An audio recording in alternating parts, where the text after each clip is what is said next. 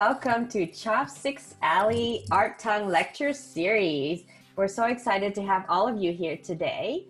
And we have a special program prepared for you with our artists. And I'd like to introduce everyone so that way you all know who is on screen with us. So first I have our producer Esther Young with us this morning. Hi everyone, thank you for joining. So Esther is going to be helping us manage all of the chats, both on Facebook as well as on Zoom. And we're going to ask all of our audience to please mute yourselves and also remove yourself from camera. That would be very helpful for us. And we are going to introduce Emma. Emma is this wonderful person that I had the pleasure to meet about 2.5 years ago. She's a designer. Someone introduced us to her, and I think she's going to share that story in a little bit. But Emma is born in Vietnam, raised in San Jose. She was a pre-pharmacy major at USC before discovering her love for design and switching majors halfway through college.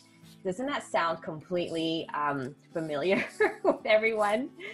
And she basically started designing beautiful and purposeful brand experiences for in-house creative teams and freelance clients such as Blue Wolf and an IBM company, Facebook, Pinterest, and currently ServiceNow.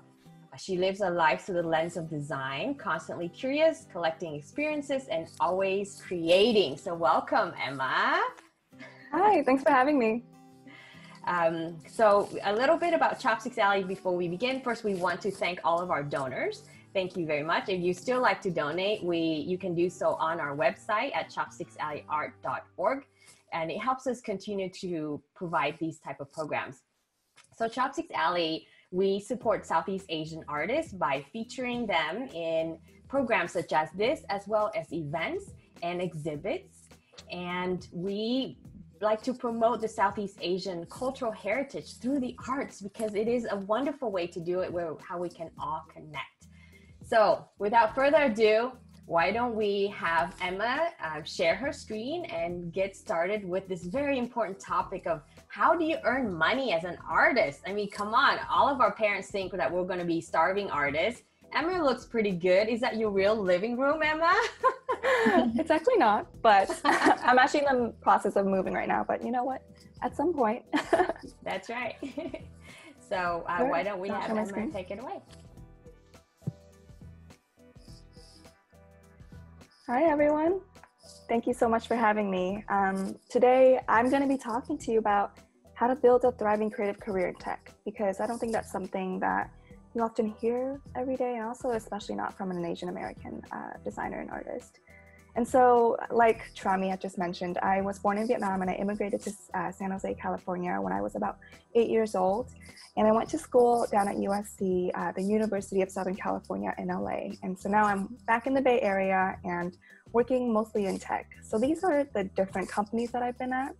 I started my career out at Blue Wolf, an IBM company, and that's a Salesforce consulting agency, which is more, business to business, B2B, and then kind of shifted my lens going into Facebook and Pinterest, which I think are brands that you're probably familiar with, but more on the B2C side, business to consumer. And then recently I went back and now I'm working on the global brand team at ServiceNow, which is a digital workflows company. So all, within in-house creative teams on tech brands. So that's where, where I'm coming from. And I've picked up a couple lessons along the way, some funny stories that I'll share with you today. And so with that, I'm gonna just jump straight into it. I have 3 tips on how I've been able to build a thriving creative career. And the first one is it's so simple, but kind of hard at the same time. It's to ask for what you want.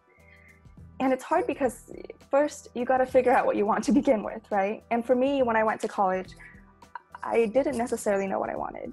And I chose pharmacy because my mom told me, maybe be a lawyer or a doctor. So I chose something in the sciences and I wanted to make them proud.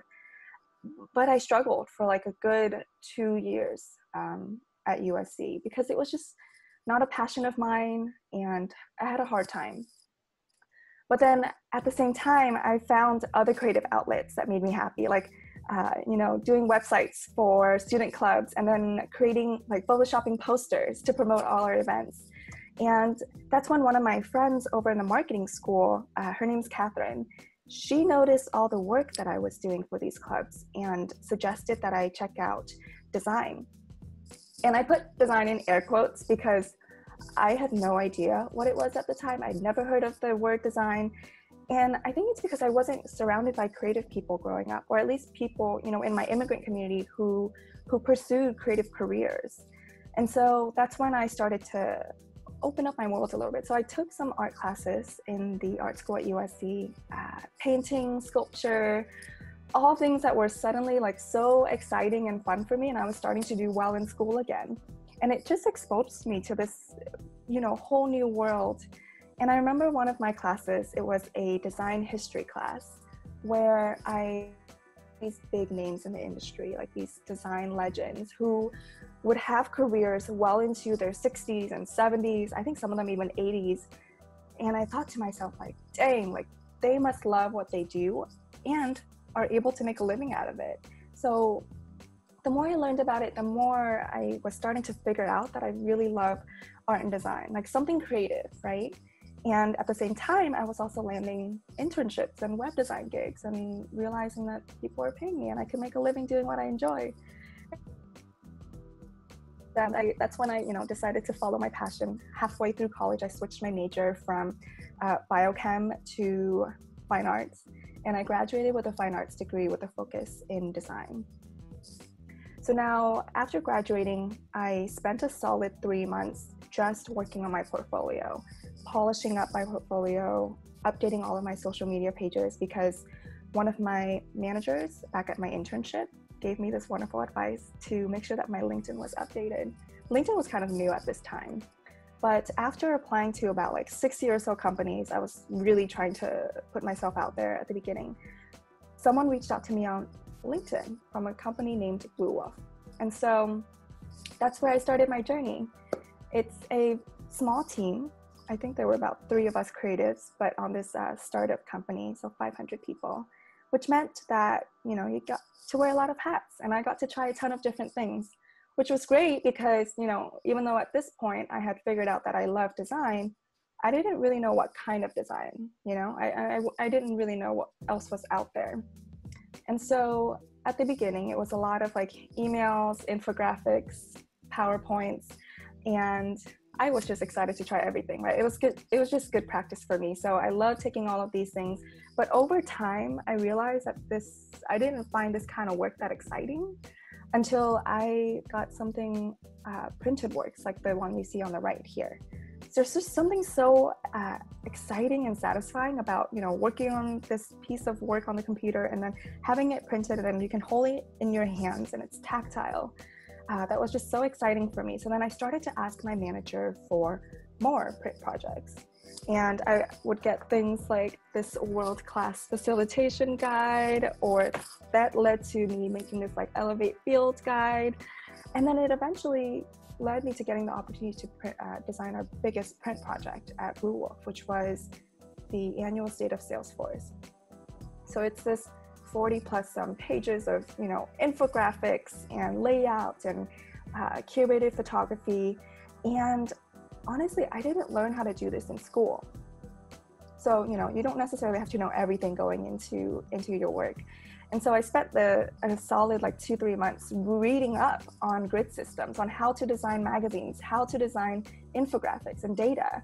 And I also had a really supportive team where we would do weekly critiques, and we would spend those critiques talking about what works, what doesn't work. And from those conversations, that's how I would learn to get better at this. And I remember at one of the critiques near the end, my manager asked me how much longer I needed to wrap this project up. And I told her, probably about a day or so. And she asked me, is that enough time for you to typeset? I had never heard of typesetting before. So in the back of my mind, I was like, what's typesetting? I need to do that. Nevertheless, this project turned out well, but it was honestly, truly a process of learning by making. And so by this time, I did a lot of print work. I mean, I did our biggest print project of the year. And so I couldn't help but wonder, you know, what's next for me? What else can I do? Can I have more responsibilities? Can I do something bigger? And eventually I got to design for Blue Wolf's Dreamforce, which is our biggest, you know, ad campaign of the year. And for those of you who haven't heard of Dreamforce, I think it's one of the biggest tech conferences. It's held by Salesforce, and they bring in about 170,000 people to San Francisco for this. And Blue Wolf always goes in with a big campaign for this event. Now, a couple months before this, Blue Wolf was acquired by IBM. So there were tons of changes. On my team, senior leadership left. The design director was gone, the brand director was gone. And so all of a sudden, I was the most senior person on the creative team, which is nuts because, you know, I'd only been there for like 2.5 years. But, you know, I had to step up and take the biggest campaign of the year, which was super nerve-wracking because a lot was at stake, right? We were Blue Wolf, an IBM company now. But I was at the same time so excited about all these different design applications that I hadn't gotten to do before. And I'll share with you a little bit of that today so you can see the kind of range and how design shows up in the world in so many different ways and what you could do. So we did advertising like what you see here throughout San Francisco and on buses. We also designed spaces like this pop-up lounge that we created. So, you know, designing the graphics on these walls. And then we had events throughout the city as well. And at those events, we would brand the spaces, going from big things like, you know, large signage that we would work with the local print studio to print all these out and install it, down to little details like the you know, things you see on the tiles here. And then when it came to, you know, going beyond 2D, there were also, it was my first time like playing with digital and 3D as well. We worked with a digital production studio to create this tunnel, this build that they installed in this event. And then they set up projections throughout the space. And some of those projections, it would notice, you know, the motion happening around, and it would respond to that motion. So it was really cool to work with this, you know, new way of doing design.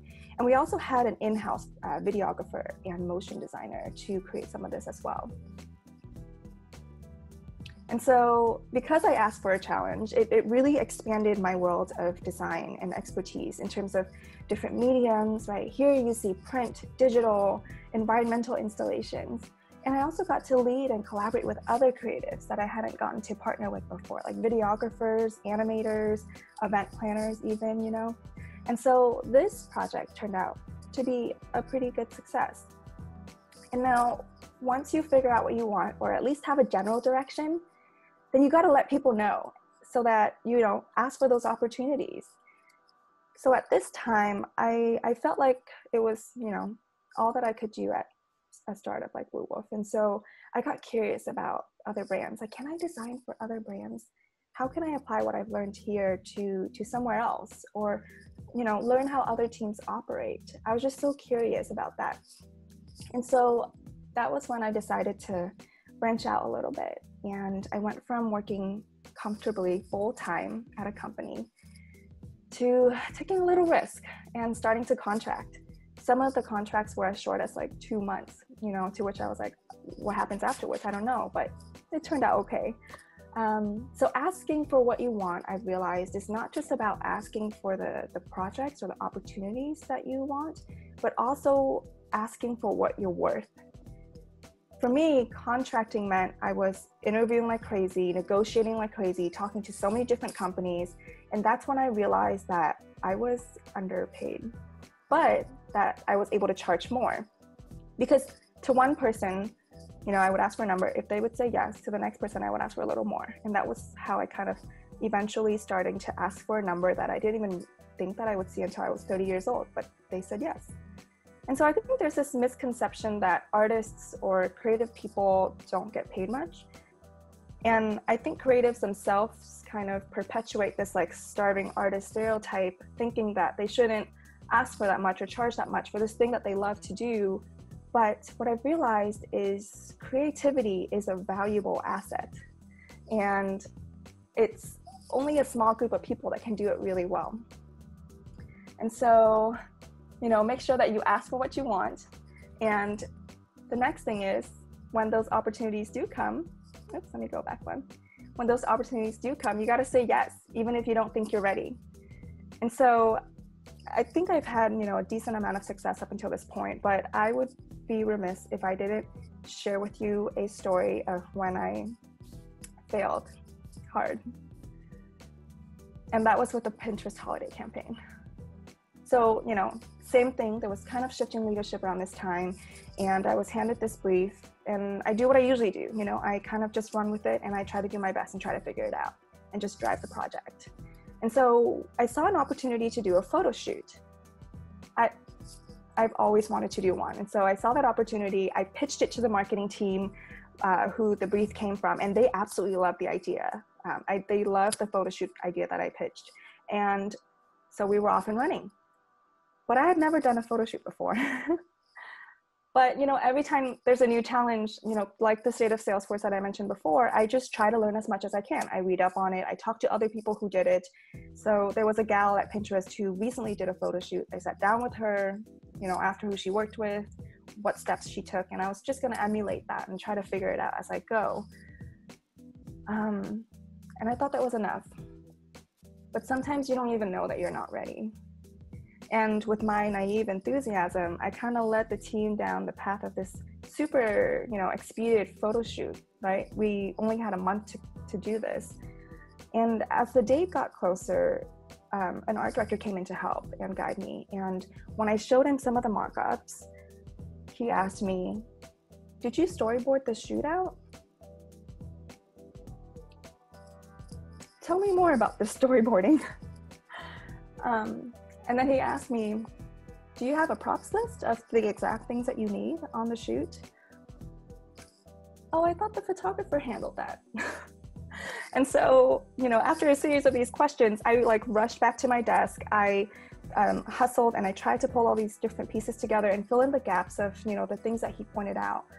And a couple of days later, though, even after sharing the new updates that I had, we realized it was just not enough, right, for a shoot that short of a time.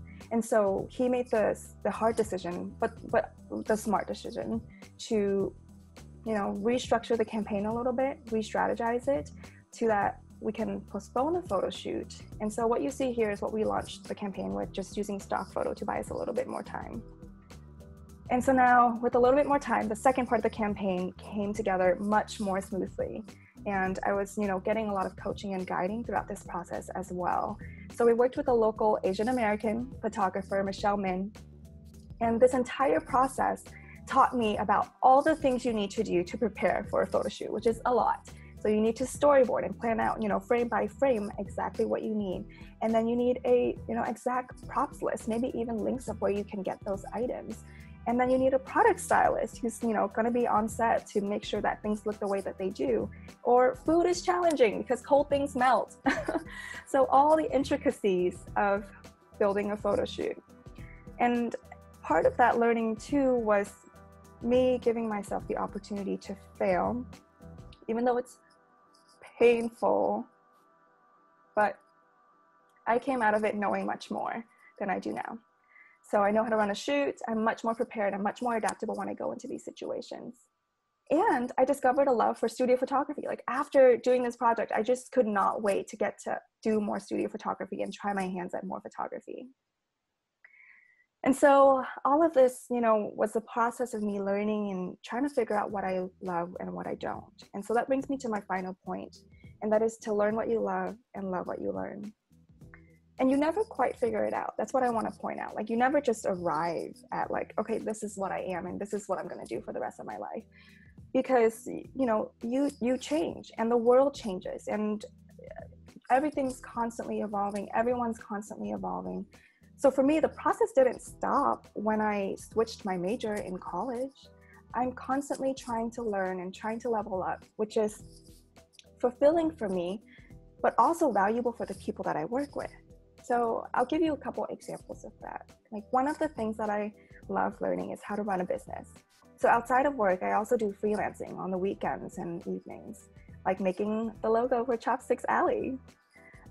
Also led me to, meeting wonderful people. So selfishly, I just want to put on my entrepreneur hat and make cool designs. But this also benefits me at my day job because it, develops this kind of process-minded brain and allows me to be able to manage my own projects, manage my own clients at work, which makes me more valuable as an employee because then I can be able to give more than just, design at where I work. And then on my free time, I love just exploring a vast world of art and design, trying to figure out what my specialty is, maybe my style. At a certain point, I was wondering, should I pursue illustration? So I assigned myself a passion project. And for those of you who aren't familiar with that concept, it's pretty much just a self-directed project, right? You kind of act as your own client, give yourself a brief, parameters perhaps. For me, like I was just, only using these 4 colors. And so with 36 days of type, which is what you see here, it's an annual Instagram challenge. And if you're interested in this, I definitely suggest you check out the hashtag on Instagram. There's tons of beautiful artwork on there. But the idea is that you post a piece of lettering art every day for 36 days. I did 26. And this project totally stretched my digital illustration skills. And I honestly didn't expect for it to lead to anything because it was just an experiment for myself. But people were asking me for prints afterwards. So it opened up this possibility to sell art that I hadn't anticipated. So your interests can turn into something beautiful and profitable. And you can create new avenues for making a living. And beyond that, my exploration can go really wide as well, right? With different mediums, different styles. Like here you see chalking, collage, photography. Right now I'm working on a custom typeface.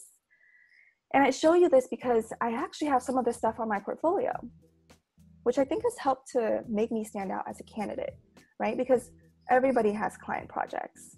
But because design is always evolving and new technologies impact how we work, how we create, companies want to keep up. And so when hiring managers see this, other side of you, they see someone adaptable, they see range of skills, and they see a drive and a motivation.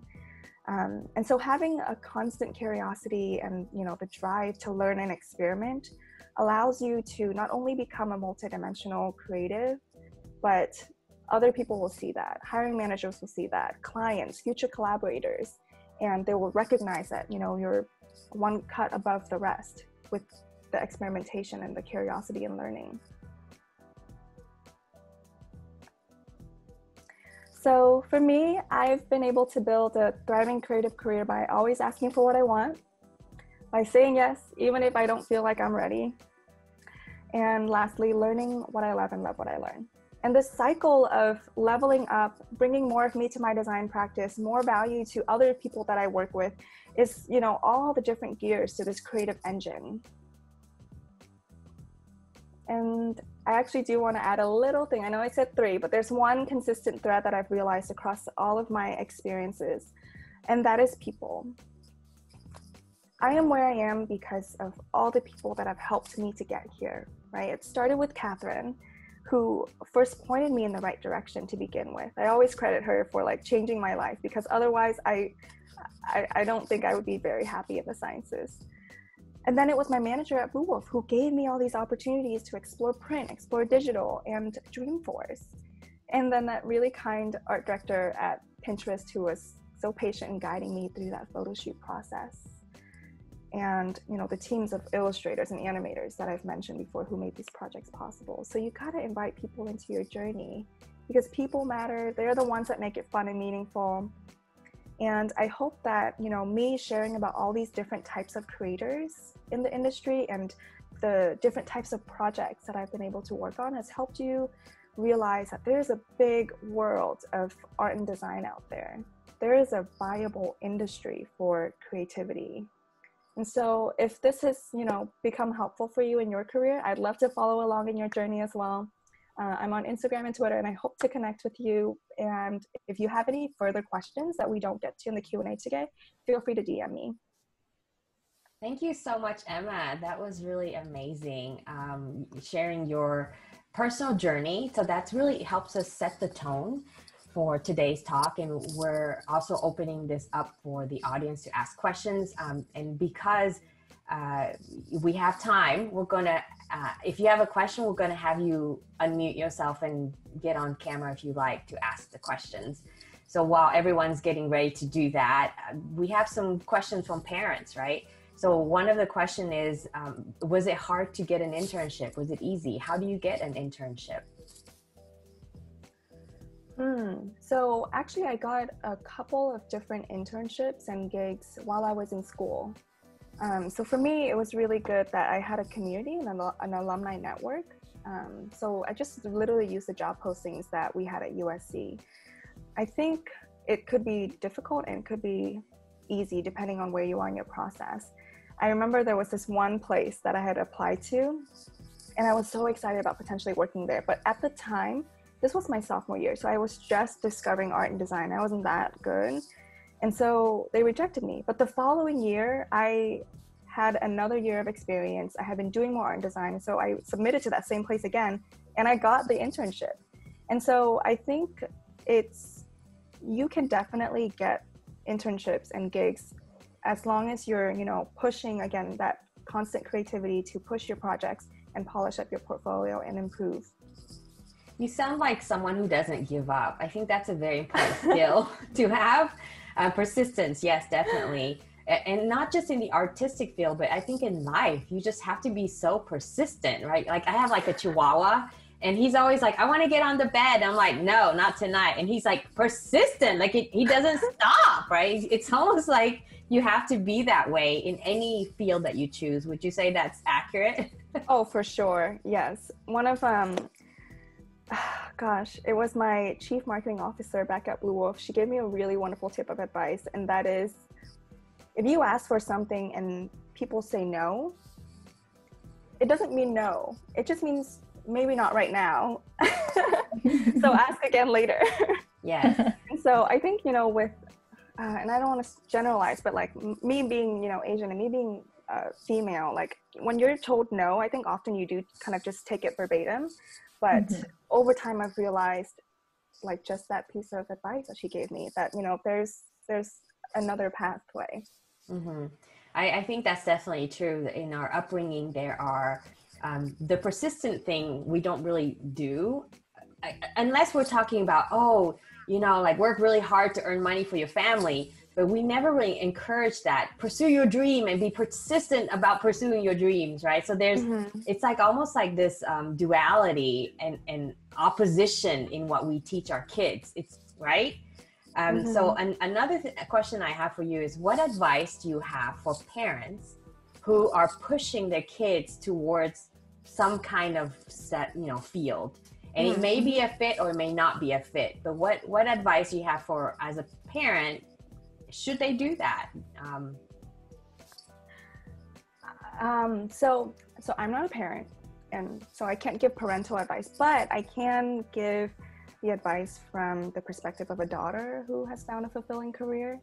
And I would say two things. I think the first thing is exactly what my parents did, and that is just to be supportive all along the way. I remember calling up my parents, I think it was my mom, and it was like sophomore year, and this was when I decided to change my major. I told her, Mom, I'm gonna change my major to fine arts and do design. And she had no idea what the heck I was talking about at the time. And I still think they don't really know what I do, even though, I've shown them pictures. But they've always just, been like, yes, we trust you, just go do your thing. And so I think, being on the sidelines and then cheering them on every step of the way, even if they make, the wrong path, they'll at least know that that's not the right path. And then, we can figure and go another way. But you got to let them make those decisions and discover these things for themselves. And then the second piece of advice is something that I wish that I had. And that is to be exposed to all the different possibilities of what I could do much earlier on than being exposed to it all in college. Like I could have started to develop that in middle school and high school, and then not wasted those 2 years of my college, career. And so if you have the resources, definitely expose your kids to the things that you think they would be interested in. And if you do recognize that they maybe have a skill set towards something, then, nudge them in that direction and give them more resources in that direction. So that's what I would say for parents. Yeah, I'm in full agreement with you there because the exposure aspect is super important. And I'll share a little bit of my experience, and then Esther can chime in. So Yeah. I never thought about pursuing a career in the art field because, you know, like what we hear, you're never gonna make any money. You'll be a starving artist. And then this opportunity came up for me to consult or work with the San Jose Museum of Art as a coordinator for the Vietnamese community. And I thought, okay, I'll try something new. So that's something that you said I really love is always say yes and then figure it out. Yeah. So if they're watching, it's like, anyway, so it was in that moment, I'm like, I'll say yes, I'll figure it out, you know. But once I was in working at a museum, I realized there's this whole world of jobs available in the arts field. So you don't have to be a fine artist. You don't have to be painting, you know, Picasso's, whatever, but you can still work in that field. There are administrators, there are people who, if you like to build things, there are people who build sets, there are people who work in education, you know, there's so many aspects. And I feel like as a person, as an individual, I don't think I'm like this creative artist, but I do enjoy the artistic field because it's not so confined. I enjoy working in the art arena because I'm exposed to so many different things. So that's something I would encourage parents is don't just think they're going to be an starving artist because they choose a field in the art. Instead, like what you say, Emma, expose them to different things that they could do as a job, as a profession to earn money. So I really appreciate you saying that too. Yeah, and I love how you bring up the point, like after you would enter the museum, that's when you discovered more about what you could do. That's how I feel too. Like the more I learn, like even though, you know, you can argue that art and design is kind of a small world, the more I learn about it, the more I realize it's just a huge thing. Like the more you learn, the bigger it becomes and the more you could do. So I don't know, for me, it feels like an endless source of inspiration, an endless source of just things that you could explore. Yeah, and let's face it, we're underrepresented in the arts field, and partially because, you know, as immigrants, as refugees, the first order of business is to earn money. I get it. I get what our parents had to do. So now it's time to tell our parents, okay, you guys worked hard for what? So that we can have a better life. Well, I'm old now, but for you guys to have a better life. And so now give you the opportunity to explore that better life and then to guide. So instead of saying no and shut it down, because, you know, if it's someone who really loves the art, they're going to pursue it anyway, right? But they're going to do it on their own. They're kind of lost. They're confused. Why not be that guide, right? Open those doors for them. You might know someone who works in the arts, or you might know someone who knows someone. Let them be exposed. Let them go to that museum. Let them sit down or shadow someone in the arts field, like you, right? So let me ask you a question, Emma. Are you a mentor for anyone else? Is that important to you? I honestly have not had any formal mentor-mentee relationships, but I absolutely love talking about this industry, what I do, what I can offer. And as you have seen, I've, you know, encountered multiple failures in my life already, and also learned a lot of things. And so I'm always constantly trying to share. And so, you know, if there are younger designers that I come in contact with, I always try to start those conversations and ask like, where are they in their journey, and try to understand how I can not only learn from them, but, you know, maybe impart something that I've learned myself that can prevent them from future failures. So are you saying you're open to someone maybe, you know, ping you and ask you, can you be my mentor? Of course, yes. I love to talk about art and design and like how we can all just become better and do more for, you know, our industry. So definitely, yes, reach out. Esther, do you have questions? I absolutely do. First of all, I just want to reaffirm the conversation being had about the importance of exposure to people who look like us in these sorts of arts careers, so that there is motivation for somebody to kind of dig a little, you know, hear about what other open doors there are. I feel like sharing that there is this parent.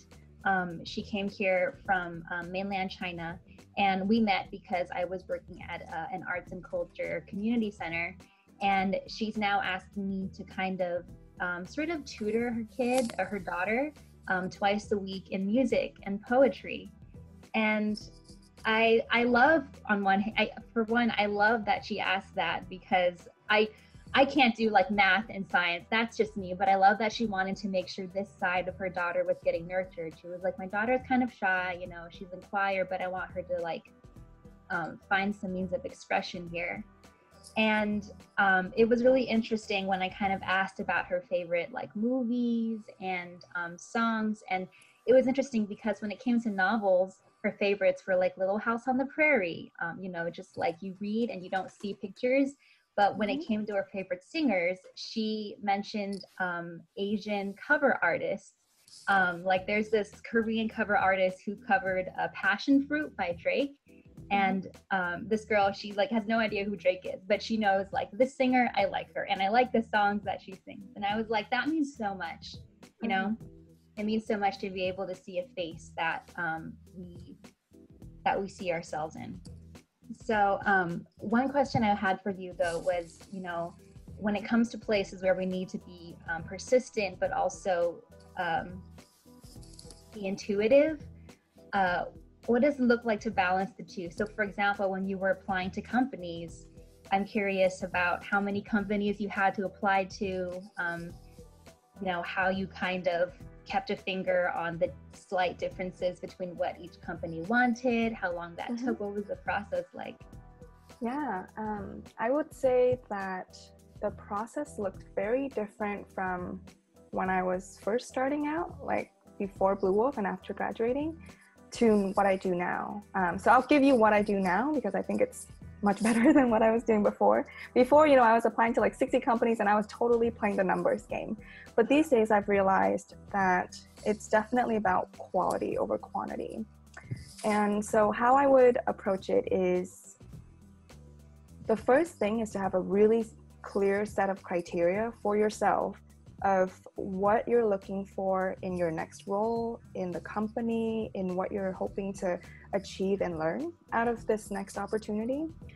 Because I often see, you know, people in situations where they're not quite happy, and I think it's because they didn't know what they wanted going into it. And so they went into it and then they're getting something that like is totally unexpected and not what they had intended. And so if you can, you know, do some soul searching and see what that clear list of criteria is for you. So for example, for me right now, I need to work at a company that values brand and values design. That's like top of my list. And so at ServiceNow, the leadership values brand. And so that was like a clear yes for when I joined. So after you have that clear set of criteria, the second thing is, you know, just put yourself out there, like reach out to your networks. And of course, apply, but apply intentionally to the companies that, you know, fit those criteria. Maybe they have a mission that you care about or have the same values as you do. But on top of applying, you know, sometimes you might not know exactly what you want. And what I mean by that is, like, I had never heard of Blue Wolf before. I had never heard of ServiceNow before. And so just let your networks know and just let people know that you're interested, and, you know, those opportunities might come to you. And actually, I think a lot of people think about LinkedIn as a great source, and I think it is. But beyond that, another thing that I recommend is check out Twitter.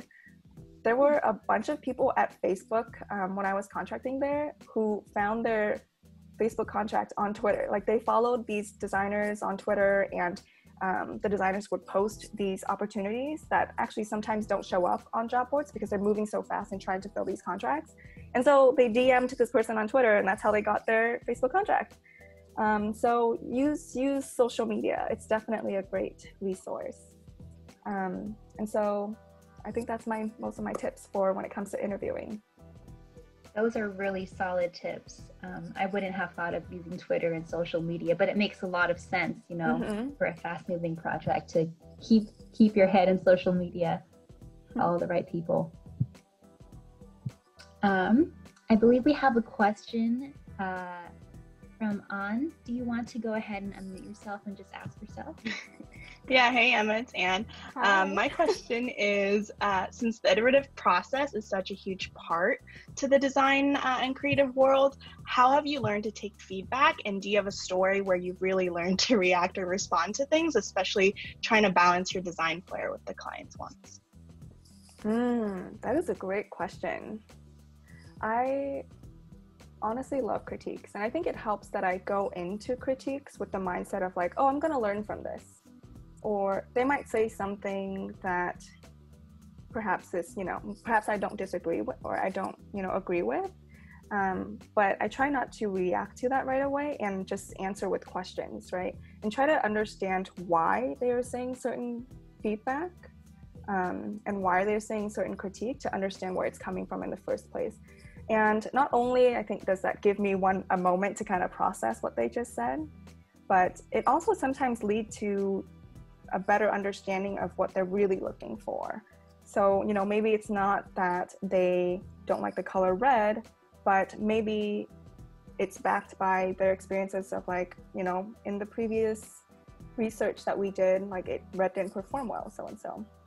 And so I think coming into critiques with the mindset of trying to understand definitely helps in, receiving that feedback much better. Thank you. Yeah. And I think a big part of it too is like, as a creative, it's so easy to attach yourself to your work, or thinking that, what you made is a definition of who you are and your self-worth. But you gotta detach yourself from that, right? Like the thing that you made now, after this conversation and after iteration, it's only going to get better. And so it's not a definition of who you are and what you're worth. And so if you do attach yourself to that, it's really easy to think of it like, oh, you're like attacking me and like my taste. But coming at it from a detached point of view is keeps your sanity. That's good advice, because I think as artists, or as anyone who puts anything out there, we do take it personally, right? we do feel like, oh my gosh, it's about people are judging me right now. Yeah. Right, but it's like just a moment in time. Yeah. So we're going to be launching a little poll to ask our audience, to give us a feedback for today's programming, but we'll continue with the questions. So I think Esther has some more fascinating questions for you, Emma. Sure. Yeah, so since you've, touched on the topic of self-worth, but also how to detach ourselves from, receiving certain feedback, I'm going to ask the big question and ask, how you decide your rate. What factors do you consider? Should years of experience matter? Everything. Sure. Yeah, I love that question, because we need to talk about that more often in our industry, because it's always that question that you want at the top of your head, but sometimes you're afraid to ask it. I think the most important thing is actually external factors, things that you don't have control over. The market rate, what does that look like? And so if that's something that I didn't really do early in my career, I did not do market research. Definitely, when I started contracting and interviewing, I did my homework. And so, check out, I think LinkedIn has a salary section, salary.com. I love Glassdoor, in their job postings, they even show you what the range for that role should be based on their data. And so, do market research, but beyond what you can see online, ask other people. I actually asked around, and people told me, what they were getting paid, what they knew other people were getting paid. And there's creative Facebook communities that would have conversations around this. And so you can collect your own data that way. And, after having that information, then you can test the waters. And so, you also have to figure out what you need as well. So I have this, I came up with this like Google Sheets calculator where I put in like, okay, I'm going to put so much into, my 401k, or I need this much for food. So you need to know what your number is to like survive and then some. So that's kind of like the external factors that I think is actually the most important thing in your rate. And then the second piece of it is, because we are in the arts and creativity, it's about the quality of your work. I would say that's one of the most important things. It's like what you're delivering. And there's two ways to look at it. There's like the way of like, how do I see the quality of my work? But which is like the more, common way. But I think the more important thing to consider is like, what do other people value my work as? Because you can have two clients. One person might not value art and design as much, and he'll think you're worth like $50 an hour. And then the other client will be like, no, I know that this is going to be, it's going to lead to more revenue for me, and I'm going to pay you $100 an hour. And so that kind of affects how much you charge as well. So for example, I wouldn't charge a mom and pop shop the same amount that I would charge a huge tech company, right? So that's something to consider as well when you're thinking about the quality of your work and the client that you're working with. And then I think the last thing is then years of experience. Like, I think years of experience, especially when you're a younger designer, you might think that that's like the most important thing, and that's what people look for. And it is a consideration, right? Like, I think I'm more valuable now that I've gone through that 6 months at Pinterest, Right. And having learned how to do the photo shoot. But it doesn't matter as much as you think it does, because, for example, let's say, we have a young designer, maybe 2 years in, and we have a seasoned 15 years designer. Depending who you're applying to, if you're applying to a youthful startup, right, they're maybe going to lean towards a younger designer who's willing to say yes, who's willing to try things, and who's like in with the trends, compared to like somebody who may, been jaded after working for so many years. So those are the kinds of things to consider in terms of years of experience. But I definitely put it lower in the list, behind the quality of work. Thanks for such solid advice. What I'm kind of hearing that, stood out to me is that you think a lot about the impact on both ends, like for yourself, what you need the financial revenue to be for yourself, but also what the company or the mom and pop shop might take from that. So when you mentioned that you would charge, a huge company more than a mom and pop shop, is it kind of because you're looking at what they can each afford, or more because you're considering the overall impact your design could give them? There's multiple factors into it. One of them is how much they can afford, but the other element to it is how much value they're getting out of it. So a mom and pop shop, maybe there's only one location, and maybe whatever you're creating for them is just for that specific moment in time and that place and that location. But for a bigger company, they may take your artwork and it may be displayed on their advertising in different countries, and they're putting it in their events, and they're putting it on stickers, and so they're getting much more mileage out of it just because they're operating at a bigger scale. And so they're getting more value out of it, and so it just, you got to match that value as well. Makes sense. There's a balance to everything. Yeah. I guess it's like more the business side of things. Sorry, was there more you were going to say there? I didn't want to interrupt you. No, that's it. Thank you. We have another question from Facebook. The question is, how do you handle clients that you feel are short selling your work, trying to lowball your proposed rates?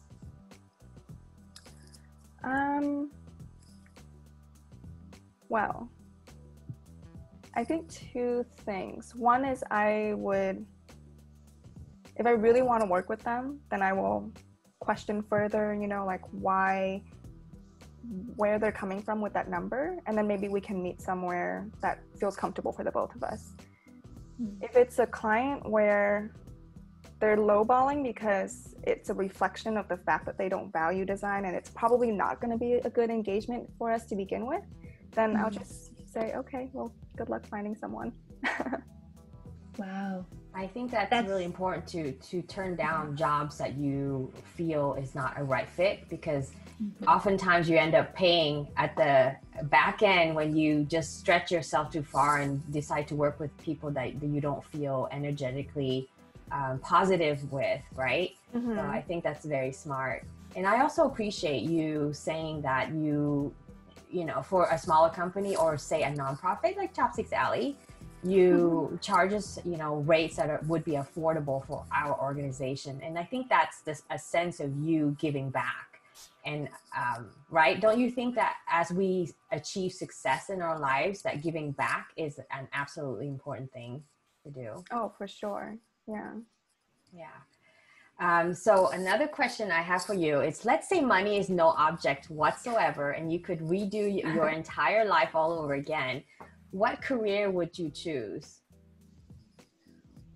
Well, I didn't choose design knowing that it was going to get paid well, honestly.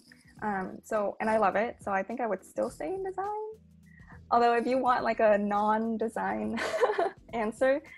No, I want your true answer. So if that is your answer. Okay, yeah, that is my answer. Yeah, I didn't go into it thinking that I was going to get paid well. I just chose it because it just felt right, you know, and I was like interested in it. But it just turned out that it was good.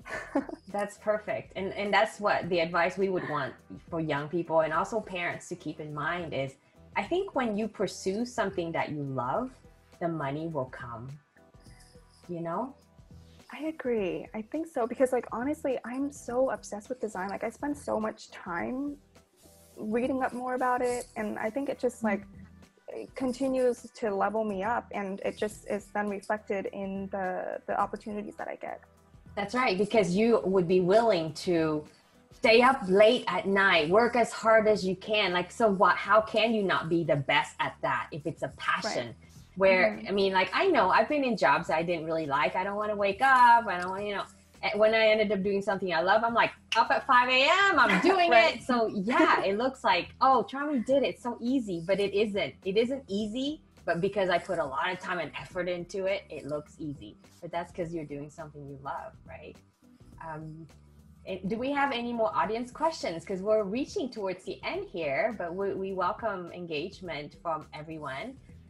And then any last thoughts, actually, from you, Emma, for parents? Last thought for parents.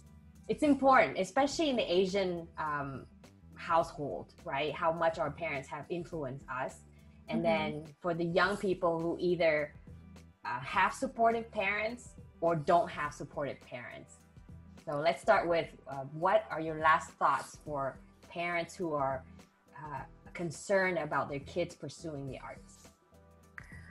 My last thoughts for parents, again, is just to be supportive and to listen and to be optimistic, because I know it's hard if your kid is, you know, is struggling and still figuring it out, but as long as they're trying different things and learning what doesn't work, eventually it'll lead to something that does work. So keep being patient and being supportive.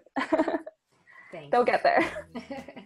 So the second half of the question is, so you're younger and you want to pursue the arts and you do not have supportive family. Even if you don't have a supportive family, I think there are so many different people that you can surround yourself with to, you know, increase your support in other ways. And so for me, it was a lot of my friends like Catherine leading me in the right direction. And so you can get it from, you know, your friends, you can get it from communities like Chopsticks Alley. There's so many different organizations out there that will allow you to, you know, expose yourself to these different experiences and kind of, you know, allow you to explore more. And so the world is big, so look out there. And then for those who are lucky enough to have a supportive family, what advice do you have for them? Well, keep going. I think just keep exploring and keep learning. I think having like that, you know, curiosity and this love for learning throughout your life. Like it doesn't stop when you're in high school, it doesn't stop when you're done with college. It keeps going. And if you kind of have that, I think, curiosity, then it'll just lead you to even bigger opportunities down your entire life. Thank you so much. And Esther, do you have any last thoughts for our audience? I know you're a singer-songwriter yourself, so you're also a working artist. You know, any last thoughts, advice? Emma, I really appreciate you mentioning how important the internal certainty is important to, you know, establish in ourselves before we, you know, really go out. Like, yeah, the world is big, but I love that you were like, do some soul searching, ask what you really want, and then make your moves. I think that is something I always have to remember every single day. Yeah, thank you so much. Oh, we have an audience, Anne, who asked if you could teach an art class. Yeah. You know, at Chopsticks Alley, I've been asking her for a while. So maybe that's your next calling, huh? Oh my gosh, Anne's so funny. Yes, I'm actually doing a calligraphy class for Anne next week. So oh, can we televise it? Oh my gosh. Okay, we'll take that offline. We're gonna yeah, we're gonna, you know, make it live stream and then have Create TV, put it on cable, channel 30. By the way, our audience, we want to say hi to everyone who's watching. Thank you, everyone. Yeah, thank you so much for joining us today, Emma, and sharing your experience. And Emma says she is free to, you know, take on any kind of mentorship. Yes, feel free to reach out. Yeah, maybe we can share with the audience contact info for Emma. And then for Chopsticks Alley, we always welcome your ideas and input. Thank you for answering the polls. We have a few folks who have not voted. You have like a few minutes left. Please help us, because it helps us with getting grants so we can continue to do these programs. And for those who would like to have an internship with Chopsticks Alley, we welcome that as well. We can expose you to all kinds of interesting things in the art world, though right now it is limited, but we've managed to still explore the you know, the virtual world. We have an upcoming exhibit that we're going to be doing virtually, a virtual gallery, and it'll be very exciting, and maybe we could feature some of your very fun designs on there too, Emma. Sure. Thank you for having me. Yes. And so Esther, if you could share the last screen, and we're going to say goodbye to our audience. And I know, Michelle, thanks for joining us and putting yourself on camera. We appreciate that. Everyone else is hiding, probably in their pajamas. That's what I'd be doing. With that, let me see. We have a few more comments. Everyone's saying bye. So thank you for this event. Someone says, thank you, Emma, for sharing your journey. Thanking us for putting it on. Great advice. And then Emma, you're amazing. So there you go. Thank you. Bye, everyone.